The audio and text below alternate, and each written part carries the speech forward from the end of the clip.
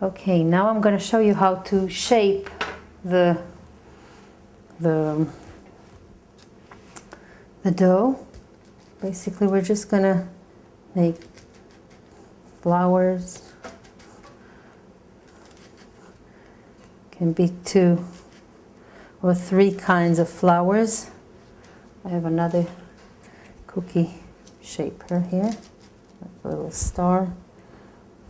It's nice to have different a different variety of shapes for flowers, because this way the flower bouquet will look more colorful and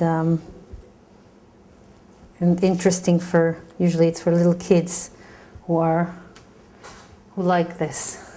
The heart I'm going to use for the leaves of the flowers, as you're going to see.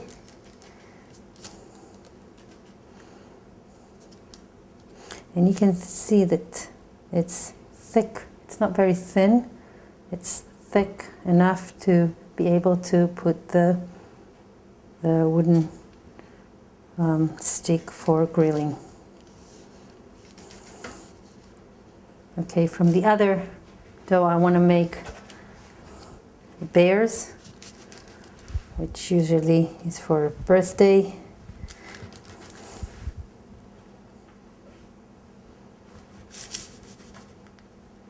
As you can see, when I'm shaping it, I'm just shaking it a little bit to both sides, and it makes a little space between the dough and the dough that was shaped, which makes it a little bit easier to take it out.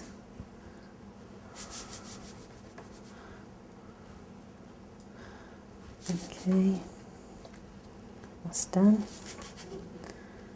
Of course, with the whatever's left of the dough, you just gather it together again. You make a ball out of it, like this. You make a ball out of it and just roll it again and shape it again.